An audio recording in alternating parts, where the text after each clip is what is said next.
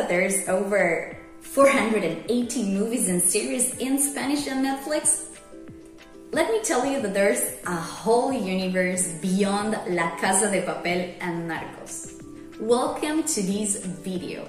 My name is Melina and I'm here to recommend you the best shows in Spanish on Netflix. But before we start, I think you should know that we are a learning language platform that also uses real TV shows, music, movies, and series to teach new languages. In order to pick up slangs, useful phrases, pronunciation, and improve your vocabulary while watching TV, Lingopie has multiple tools like dual subtitles, flashcards, quizzes, private classes with tutors, and much more. Ahora sí, let's start with Spanish shows on Netflix. Elite. This popular choice is one of the best shows to learn Spanish on Netflix. It concerns 3 students from disadvantaged backgrounds who gain entrance to an elite school. It's a mystery thriller high school drama that will have you wanting to binge watch the whole season, especially once the twist in the first series is revealed. You can find here lots of opportunities to get familiar with the vosotros form of verb conjugation. This can be difficult to explain in textbooks, but actually hearing it is a great way of learning both how and when to use this form. The series is perfect for general Spanish practice too, and you will hear plenty of examples of fun Spanish slang. Vis-a-vis. Brilliant and brutal vis-a-vis, one of the best on Netflix. This one tells the story of Macarena, who, as a result of trusting the wrong person, finds herself thrown in jail, where she encounters a host of very different and dangerous characters. The show is a rich source of Spanish phrases, words, and slang, and also allows the viewer to hear a range of Spanish accents. Pero, amigo, amiga, if you really want to learn Spanish while watching TV, you should definitely take a look at Lingopie.com. We place the focus on having fun and interactivity because we strongly believe that learning another language should be a rewarding and entertaining undertaking. Have you heard about Antes de Perder? This Spanish comedy that you can find in our platform can be watched in one day. 2 30-something very different women decide to jump into the road a la Bonnie and Clyde. It is a show with only 7 episodes of around 15 minutes each.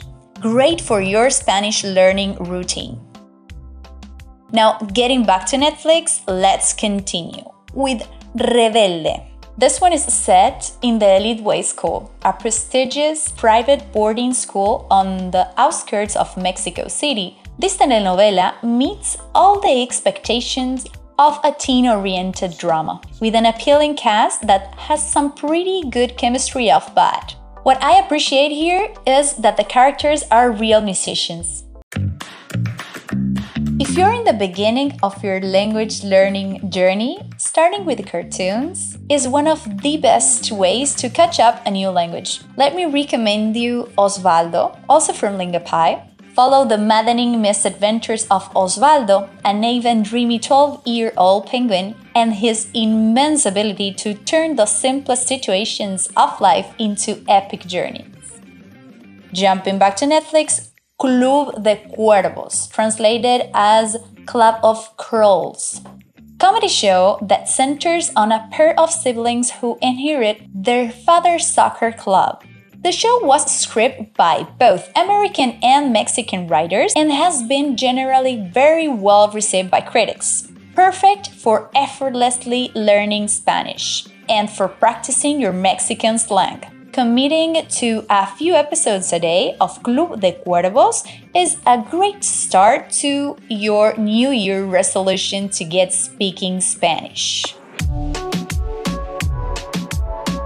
Next, La Casa de las Flores, The House of Flowers. This Mexican dark comedy follows the wealthy and dysfunctional De la Mora family, who owns a prestigious flower shop and a struggling cabaret, both called The House of Flowers. Known as the millennial telenovela, the show explores many of the hypocrisies within modern Mexican society, while also featuring several LGBTQ+ characters and storylines.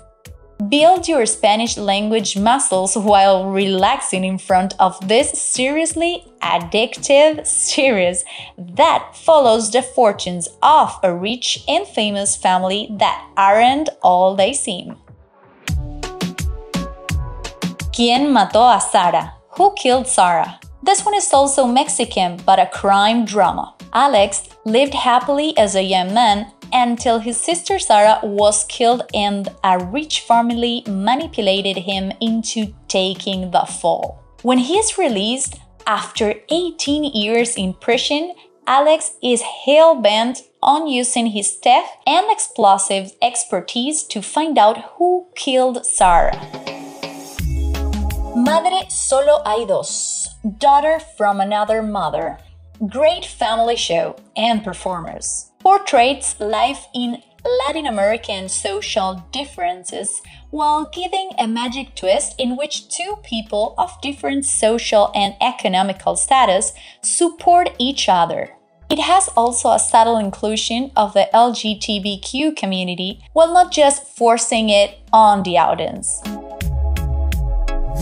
La cocinera de Castamar, the cook of Castamar.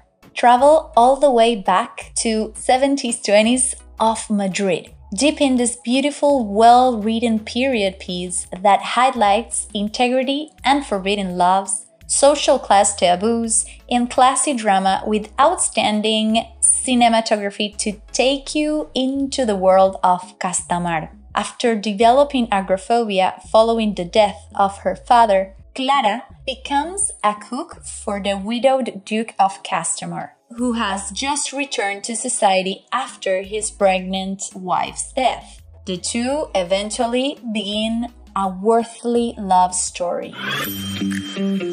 Las Chicas del Cable, Cable Girls. This show, nominated for a Platino Award in the category of Best TV Series, is a historical drama set in the 1920s. Located in Madrid, tells the true story of 4 women fighting for gender equality as employees of Spain's first national telephone company.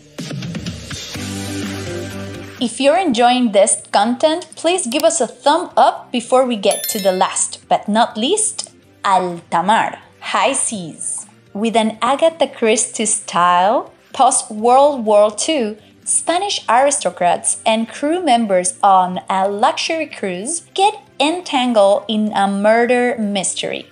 2 sisters discover some very disturbing family secrets aboard a ship sailing from Spain to Brazil. Wonderful series with a great soundtrack.